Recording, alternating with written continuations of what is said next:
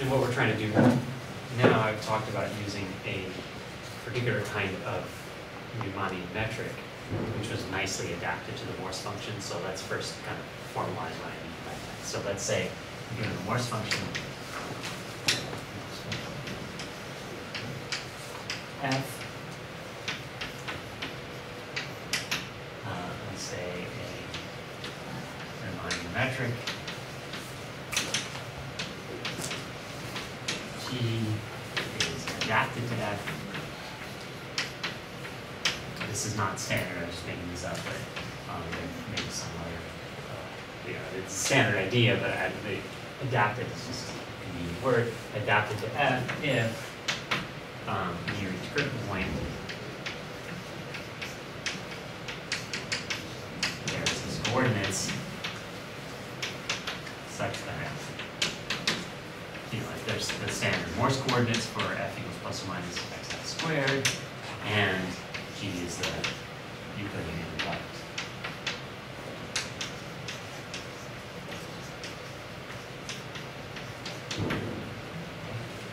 So it sort of looks flat here. So this is the kind of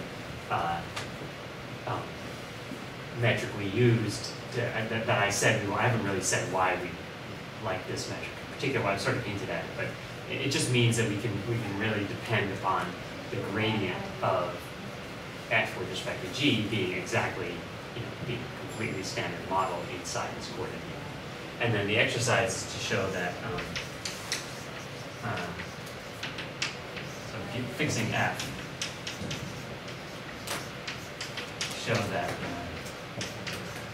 the space of adapted g's is connected.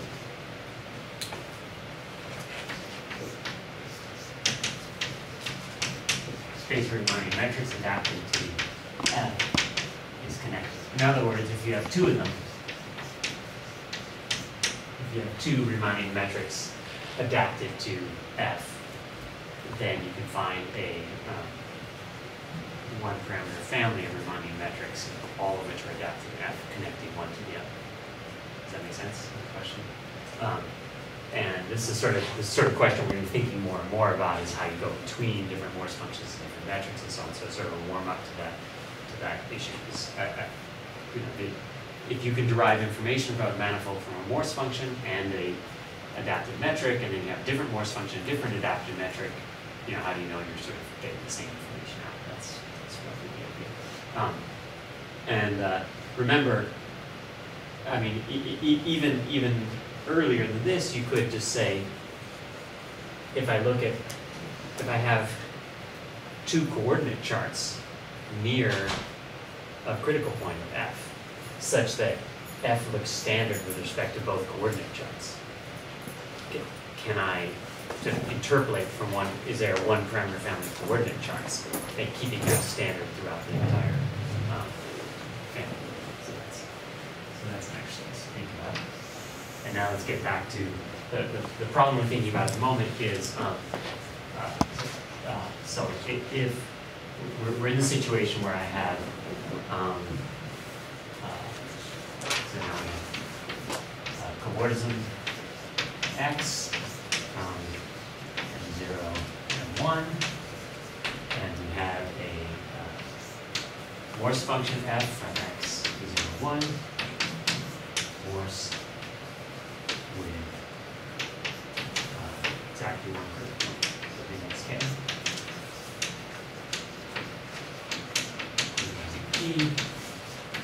Index k.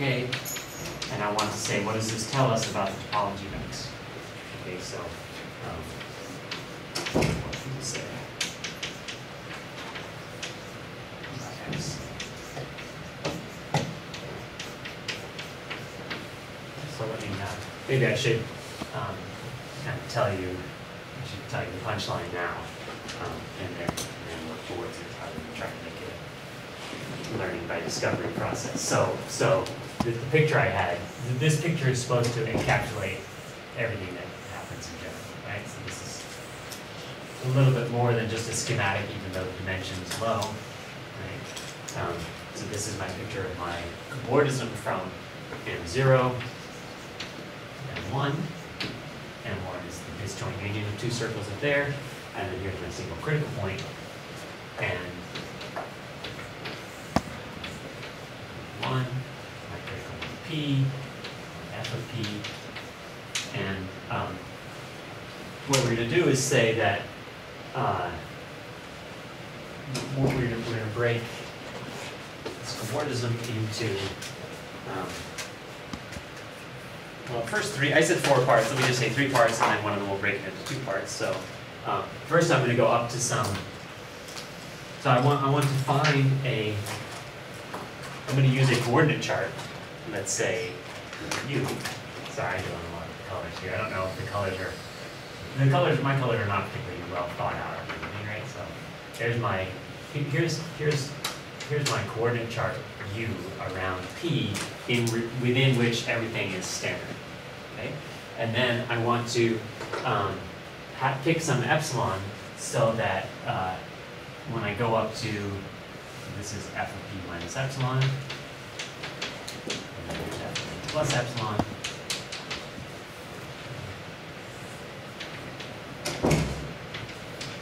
The first thing is, ignoring anything about the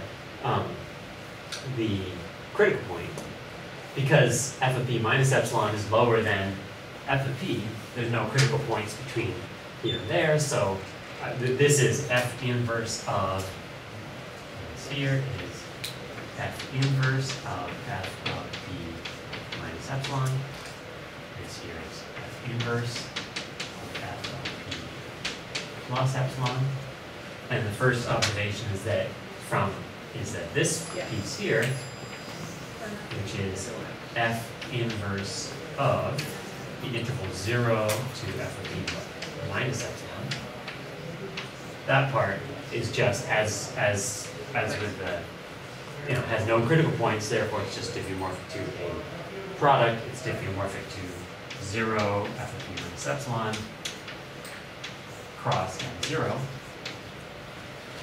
That's that part. And then the part up here, there, this mesh here, that is F inverse of F of P plus epsilon up to 1, and that's diffeomorphic to F of P plus epsilon 1 cross M1. But this is a slightly different argument. We're working from the top down, right, to get this diffeomorphism. But again, in either case, we just, what I originally said is let's pick a metric on the whole thing, which is nicely adapted to F inside this neighborhood. And then in this little piece, we can rescale that gradient vector field to have length 1 with respect to df of it is 1. And similarly up here, we can rescale so df of it is 1. And then we can flow from here, we flow forwards, here we flow backwards to get those diffeomorphisms. So that's pretty straightforward. So anyway, the whole point is, we're not doing anything really, we're just narrowing the issue down, okay? But we can narrow the issue down so that something is happening inside this coordinate neighborhood. Okay, and then what we're going to work towards now are what are called handles. So we're going to say that this piece here, so what you want to think is that we now, x is built by taking a product on the bottom, attaching something, and then another product. Okay? And so all the interesting stuff happens here, and then this attaching something, well, this is kind of big, right? But we want to say that really the only thing interesting is happening is right in here, and that the interesting part is something that goes up and over this little critical point, and that's going to be, I'll just draw the simple schematic first. We're going to sort of put on some little, in this picture, exactly what's happened is we've attached a little handle, okay? And it's literally like a handle. We've taken this thing, a little strip over the top, and somehow then the rest of this, there's nothing very interesting happens here. Somehow there's a product going up there. That's what we're trying to be precise now, is what's going on in the other parts. But then, so this thing, I'll just say that the idea is F inverse of F of P minus epsilon, F of P plus epsilon, attaching, let's put it this way, attaching this thing to F inverse of 0 f of p minus epsilon is quote unquote the same as attaching a handle.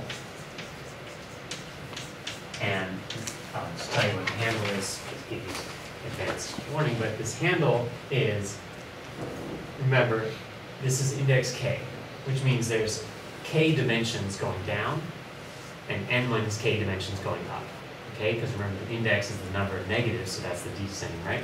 So this handle is k ball. This descending bit here is dimension k ball, maybe very small, crossed with the upward direction and n minus k ball. Now there's a lot of fluffiness in this part of the board here, right? So I'm going to try to be, I won't be incredibly pedantic about it, but I want to be a little more pedantic than that.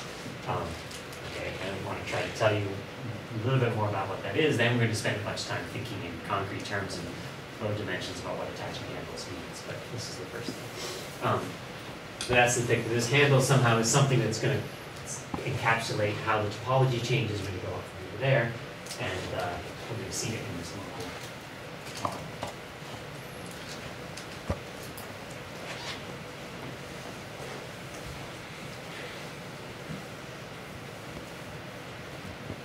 So then I'll get the picture that I had before, which was zooming in on this local model, just looking at the coordinate itself. I had my x1 up to xk as the horizontal axis, and my xk plus 1, xn as my vertical axis, right?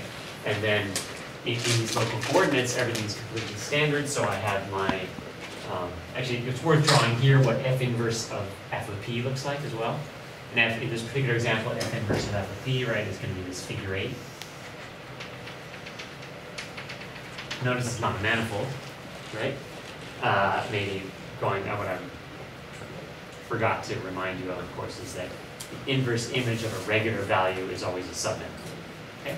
So all these things are submanifolds all along, but then this thing is not a manifold. It's a single non-manifold point at that critical value, but it's not too bad of a manifold, not too bad of a non-manifold. And the non-manifold point schematically looks like this, but it's actually technically it's a cone. Okay, the way that the non-manifold is fails. If you try to, so this is f inverse of f of p.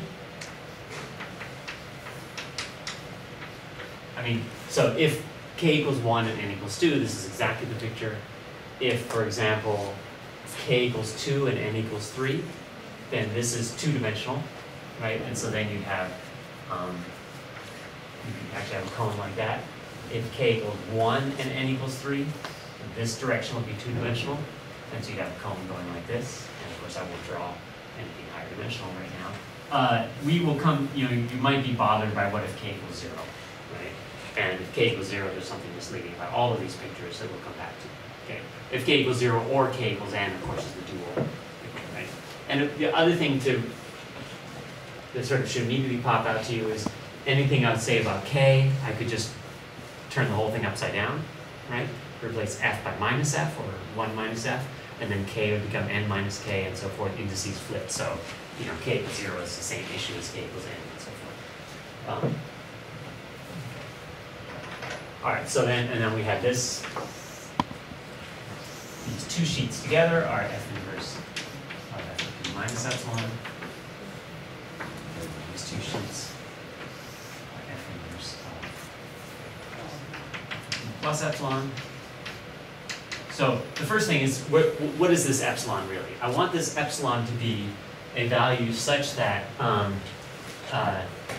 it's small enough so that precisely, maybe I should say this precisely, I want the inside the, I have this coordinate chart for u, which I labeled purple there, so we need purple here. Coordinate chart u, okay. So epsilon should be chosen long enough so that F inverse. Well, we can make, I drew U wiggly, why not make U nice and round?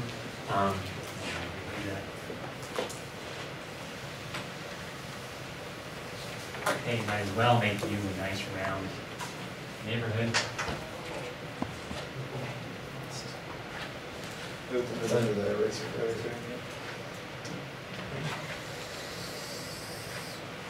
So that F inverse of F of P minus epsilon intersected with U, I'm just going to say, and F inverse of F of P plus epsilon intersected with U are exactly as in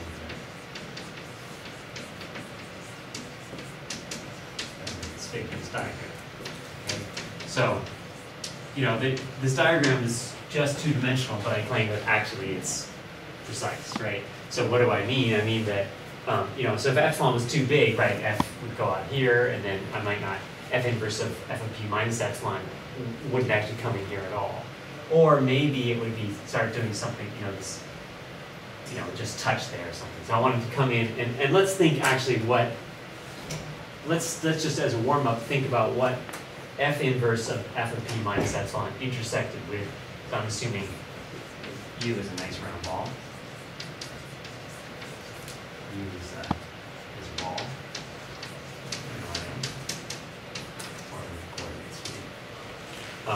So if I actually intersect this with a ball of some radius, right, then if I look at this stuff and this stuff, that's actually going to be, if you think about it, it's characterized by the fact that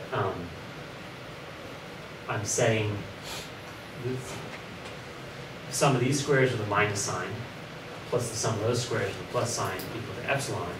But I can characterize that as this, in this direction I'm going to have a sphere. If I look at just where it intersects the x1 of xk axis, it's a sphere, right? Because if I set xk equals 1 up to xn equals 0, right, then the sum of these is just going to be equal to epsilon. So this is a sphere of radius epsilon, and then thickened up in this direction by some amount. So this, I claim that,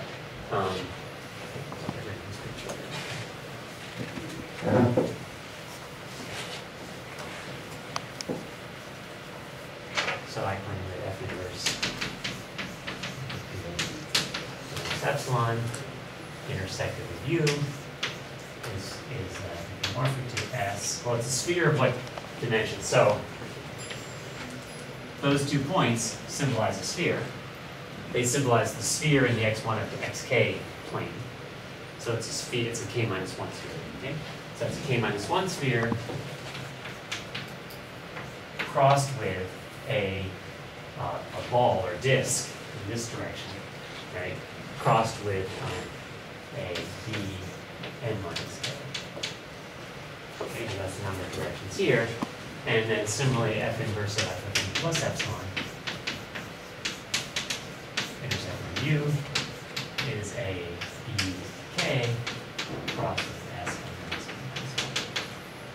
Any questions on that? I mean, it's not exactly this thing crossed with this thing. It flares out a bit, right? If you can't see it, then actually I claim that the calculation you would do in these dimensions, right, to actually show that this thing is diffeomorphic to this thing, right? Okay, we can bend it in. It's exactly the calculation we would do in any arbitrary high dimensions to show that. Remember, this is an S0. What I have here is an S0 crossing U1, right? Okay, so this is what things should look like, and then I want to now take. We can make. I don't want to do this. I want to take. Recall we have this G adapted to F. So we get grad G of F, the gradient vector field for G of F looks completely standard here. So it's just the sum, it's just minus 2x1 dx1 minus 2xk dxk plus x1 dx plus 1 plus xn dxn. Okay, that's the gradient vector field. And I want to try to use that to flow from this level set up to that level set, right?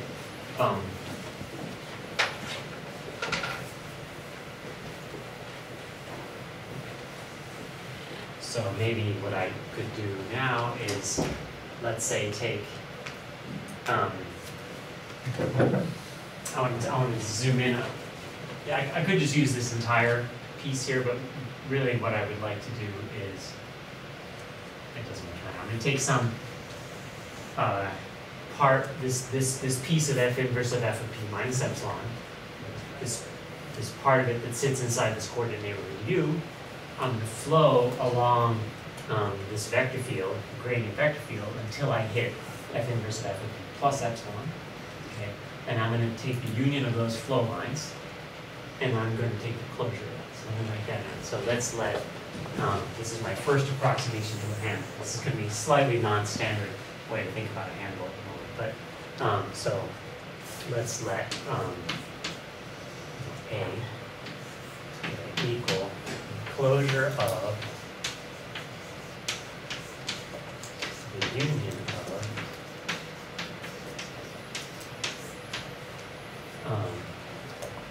flow lines for f starting, I should probably say the forward flow lines, starting at starting at f inverse of f of p minus epsilon intersecting with u,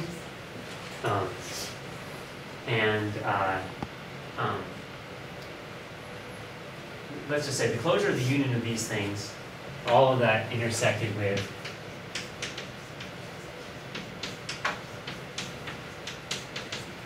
f inverse of f of p minus epsilon, f of p plus epsilon. Okay, so I start here, I flow forward as far as you can possibly go, I do the closure of all that stuff, but then I intersect it with what's p here and here anyway. Okay, and I claim that you get something that I will now try to use green. So I start here, and so if I start right here, I just flow. By the way, you know, these flow lines, right, are perpendicular to the level sets, right? It's a standard picture. And again, I claim that I'm not cheating by just drawing a two-dimensional picture and appealing to your intuition, right? It really is correct all the way through. And extend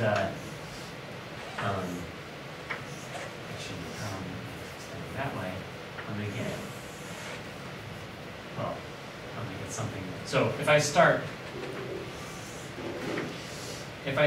right here, remember I flow and I flow and I flow and I flow, and eventually I do get this point, right?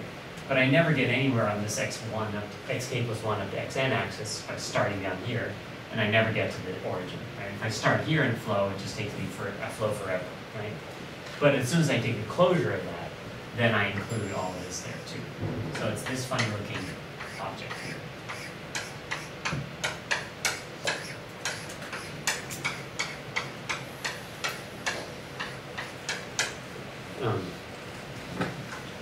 Let's think about what that is a little bit. It's, I claim, first of all, do you see the picture object I'm talking about? Right? You could also describe it somehow as, you could take, there's another function which has level set, well, anyway, this is a good enough definition, right? You could also take the, remember in first year or calculus, you find this exercise of finding orthogonal trajectories to given, you have some level sets or some function, you can find some other function with level sets that are orthogonal to that. So that's sort of, you could in principle find another function whose level sets are these green curves, and then the intersection of the level sets for that and this. But so the I want to think schematically of this thing now as being actually a kind of cobordism in and of itself. Okay, so A well, I mean, it's a cobordism. Right away you should be bothered because A is not a smooth manifold, because it has corners, okay? But this notion can be made precise, and I'm not going to belabor the point. It's not that hard. You can actually define a manifold with corners, at least this kind of corner. It's not too hard to understand. It's cobordism from. So I want to think of it as this is the bottom of it, and this is the top of it. Okay, so it's a cobordism from a S k minus 1 cross B n minus k to a bk cross S n minus 1. And again, maybe the picture in, so this is the picture drawn in the coordinate chart. The picture sort of on the manifold itself is looks maybe a little bit better. So if I go back to this zoomed in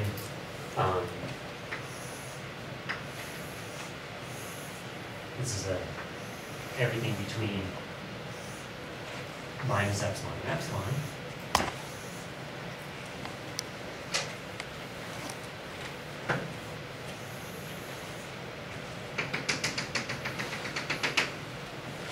What I really have is I have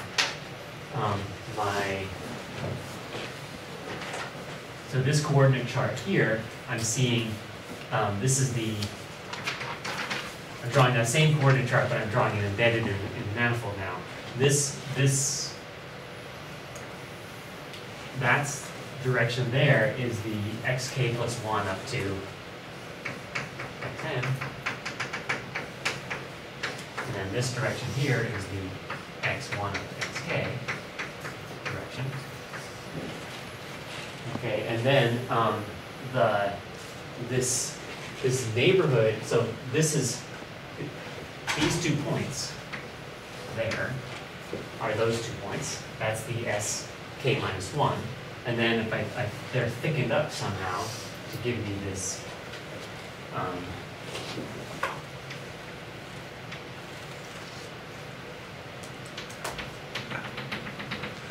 so that interval and this interval schematically symbolize this sk minus 1 cross bn minus k, right? And then I flow forward with the that should be green. That's green. And then I flow forward using this vector field up, up.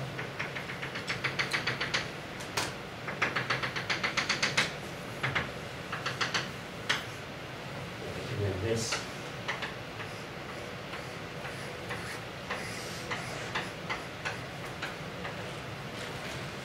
that thing I labeled in green is precisely what I'm calling A. And so that's the other picture of A. And so here's this down green. Here is the sk minus 1 across bn minus k, and then at the top of it is the. This cobordism has sort of boundary of its own. Yeah, it's a cobordism between manifolds with boundary. So it has boundary. Yes, exactly. Well, a cobordism has boundary, but a cobordism has boundary at the top and bottom. But it's a cobordism between things with boundary, right? It has boundary on the sides as well, right? So there is a well-defined sort of notion of this, and let me just let you sort of pen in your intuition for a little bit. But it's reasonable to talk about cobordisms between manifolds with boundaries. We always get a manifold with corners. Yeah, exactly. Okay. Yeah. So cobordism between manifold and boundary is a manifold with corners. And so one way to think about what's going on now let's think about the rest of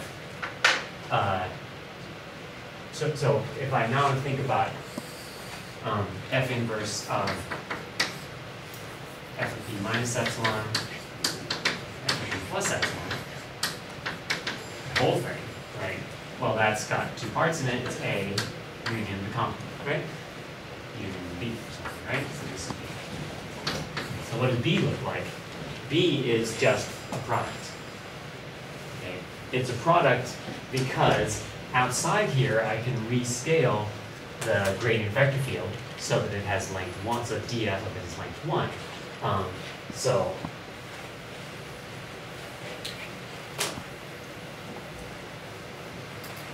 B is diffeomorphic to f of b minus epsilon, f of b plus epsilon. I'll just write this, crossed with b intersected with epsilon. Just crossed with this stuff.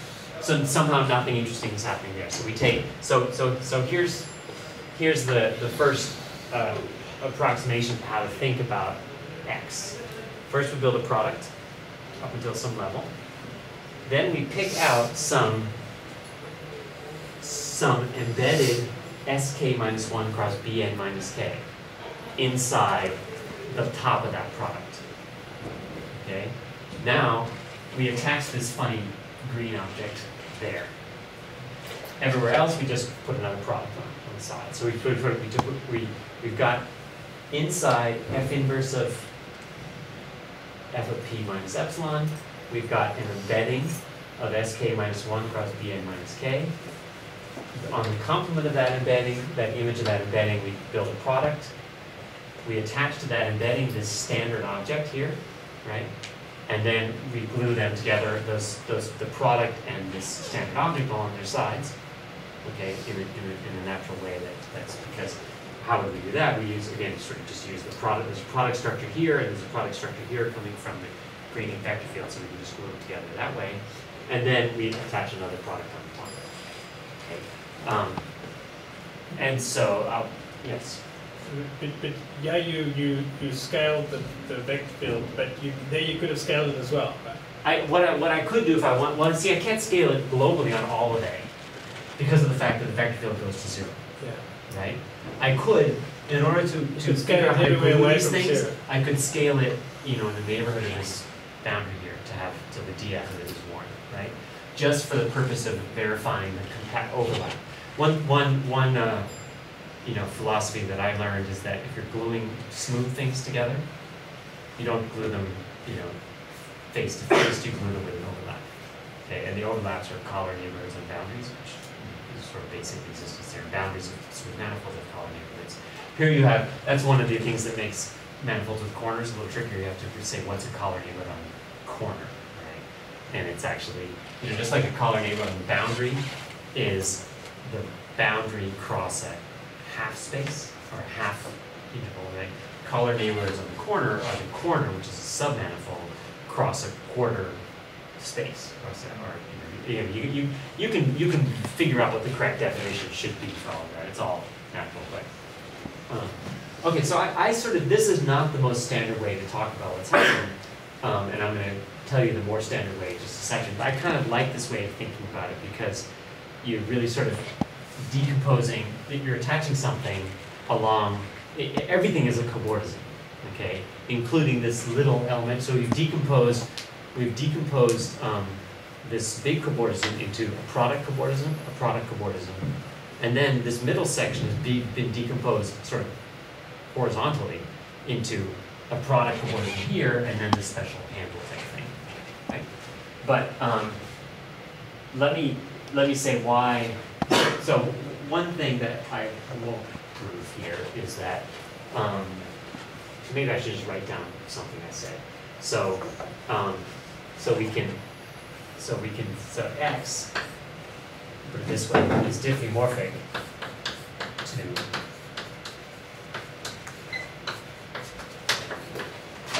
let's put it this way, m0, an interval, doesn't matter, I'm going to now say just any old interval, 0, 1, cross m0. I started by saying 0 up to f of p minus epsilon, who cares, right? 0, 1, cross m0, with union what? Union this thing A, which I'm going to think of as this model A. This is actually the green thing inside here, so it's not a completely standard object. A glued, I need more space, glued to the top of it, 1 cross m0. How do you glue things? This picture. Via embedding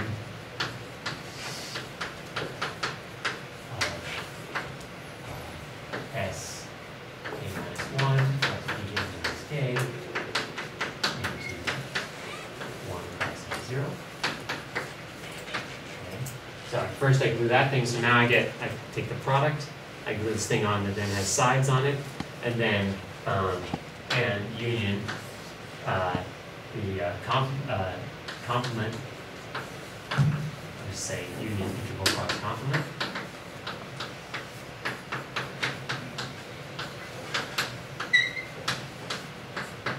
So I've got inner complement of the leg. And then I could say, and then there's the top, which is another integral across the whole thing. But there's no reason to say, put that at, that interval on the top is not really relevant.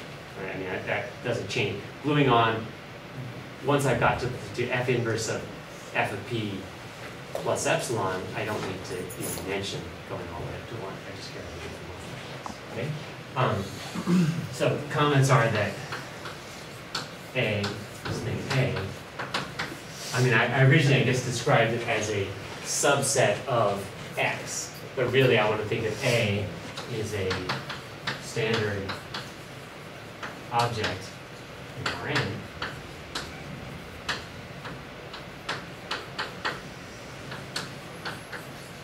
And it's a standard proportion from this to this, and it's defined as this way. But now it looks, let's talk about now I'm going to get to the more standard, the more normal presentation of it as a handle. So an alternate way to think about it.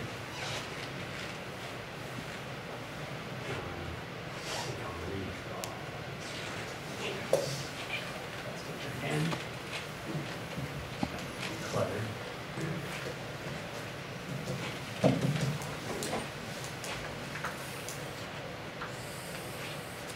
Scale back on my colors.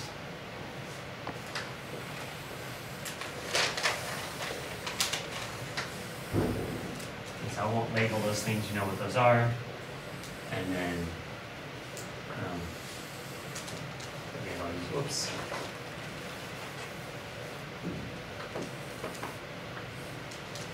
Now I'll use green for set A. This.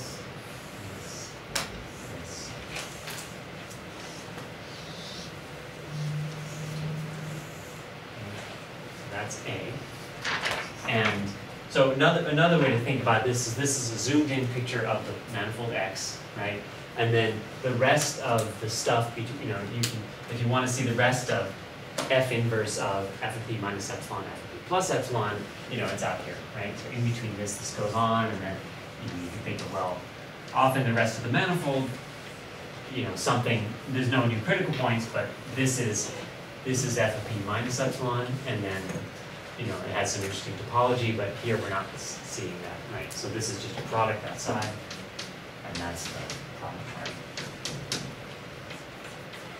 Okay, so let me schematically draw, so the two other approaches to thinking about what we've done is to say, well, I could just say, let me give a historical point of view first. Originally, when Morse was doing Morse theory, he wasn't thinking about trying to nail down the diffeomorphism type of X. He didn't want to necessarily, or he didn't know how to say X is diffeomorphic to something. He was interested in doing sort of standard classical algebraic topology and finding the homotopy type of the manifold. Okay, so what is a homotopy equivalent to? And so in particular, if you can find something in deformation retracts onto, that's good enough. And so if all you care about deformation retraction, all you've done really is you've attached this object. Okay? So A you're attaching this funny green thing onto, right, that's the other thing to remember, is the rest of F inverse of F of P, 0 up to F of P minus epsilon sits out here, then you attach this green thing in, but up to homotopy, you're just attaching this cell. Right? So in other words, say, once you attach things, everything can deformation retract back. You can't deformation retract back to this F of P minus epsilon, but you can deformation retract back onto F of P, everything up to F of P minus epsilon union this disk running across, let me write that down. So F inverse, so originally, so Morse, F inverse of 0, 1, okay, home will be equivalent to, deformation retracts onto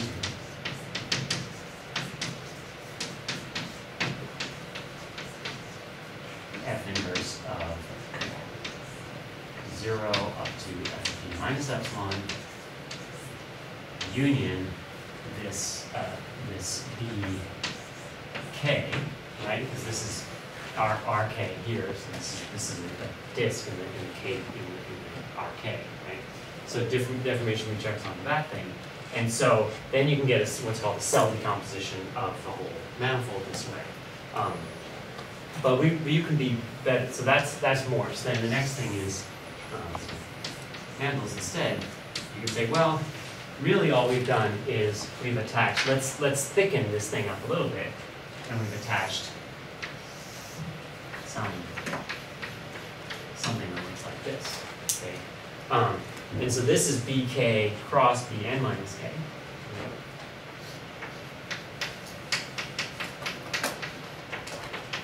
And so you could, if you didn't care, notice that this issue of corners is a smooth issue, right? And if you only care about what's going on topologically, you could say, so handles topologically. When I say topologically, if I say topologically as opposed to smoothly, I mean, just up to homeomorphism and so forth, right?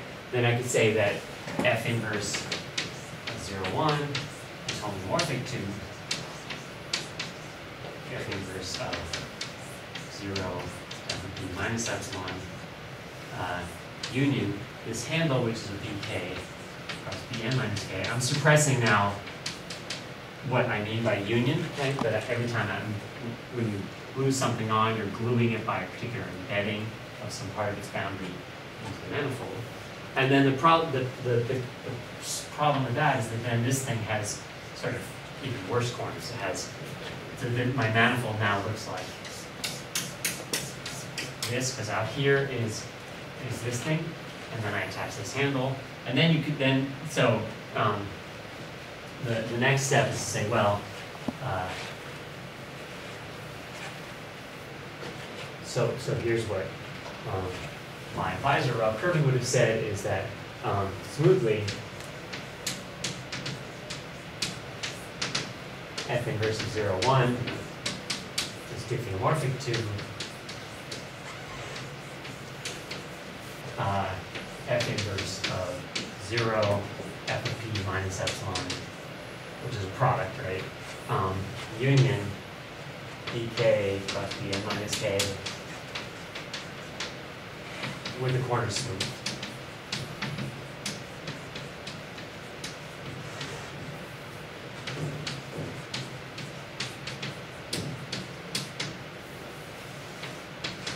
Okay, so what that means somehow schematically is that you take this object, this thing that's just a product, and then you somehow, in some quote-unquote canonical way, add a little bit so we end up with smooth corners. Back when people were first thinking about this, there was a lot of hemming and hawing about how unique is that and so forth, and eventually there are papers buried in the literature somewhere that say that, once you define what it means to smooth, and two different ways of smoothing give you, different, there are choices involved, but the choices don't actually matter up to diffeomorphism. Right? The final thing is, you could say that the thing we're attaching really is, we could say that we're attaching some object. So BK cross Bn minus K is also something with corners. The A that I was talking about has even more corners than BK cross Bn minus K. A final thing is to say that the object you're attaching is something that just by itself looks like this. So, one more color, I'll use purple here. So, sorry if you're taking notes, this is pretty terrible. You could say that you're attaching something that kind of has built-in flanges on it, so that when you attach it, even though it itself is not smooth, it's even worse than having corners. It has cusps, right? Smoothly, a point in here has a neighborhood that's not like a half space or a quarter space. It's much worse. But it has these built-in flanges, so that when you do glue it on, you end up with a smooth manifold and with smooth boundary. Okay, and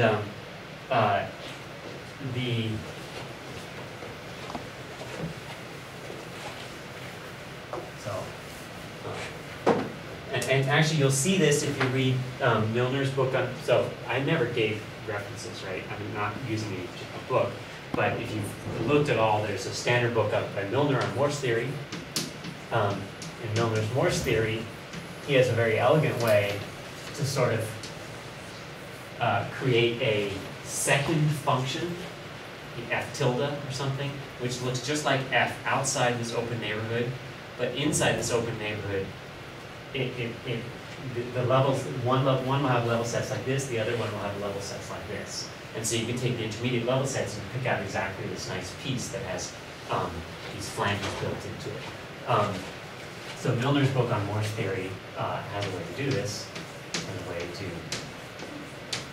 sort of find, I like to do handles with flanges. Okay? This is also not standard terminology. And let me end by giving sort of another way to think about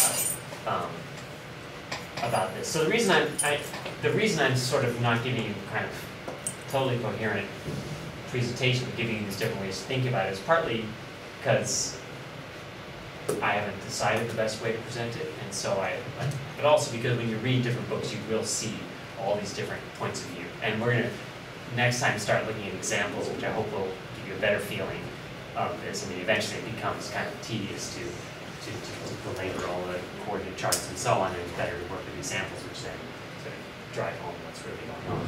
But let me give you one more way to sort of think about getting this. So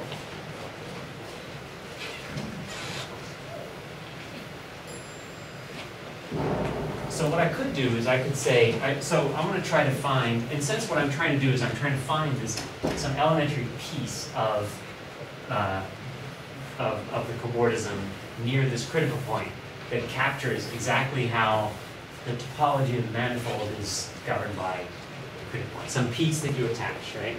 So inside this coordinate chart, inside U, I can consider the following function. Let's call it tau. Okay, tau is going to be a function from f inverse of f of p minus epsilon to, I'm going to say r union infinity. Actually, it's going to be positive wrinkle, so I just write this way, 0, infinity, close brackets. Okay, you can take the value of infinity at certain points.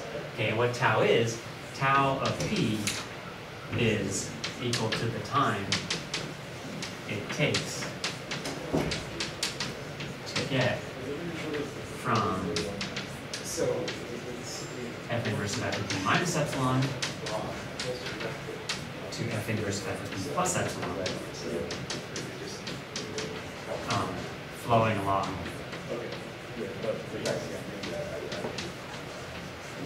gradient of that. Okay, and different p, tau of q. Time to get from here to there. Actually, from q. Right?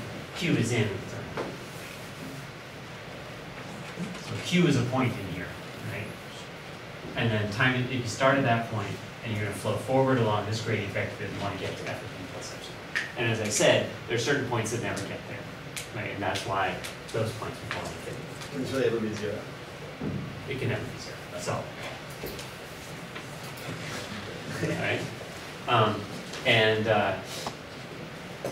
Okay. So although it can take the value of infinity, I can still multiply it by a bump function if I want to. Right? So noticing that f inverse of f of p minus epsilon is equal to 1. Okay, we're out of time. I'll tell you what I'm going to do next time. I'm going to what I'm going to do is I'm going to multiply tau by a bump function in this variable. Okay, a bump function is going to 0 outside some epsilon radius, and then it goes to 1. Okay, and so then I'm going to consider the union of forward flow lines with respect to that time, the mu times tau. and I will get something that looks like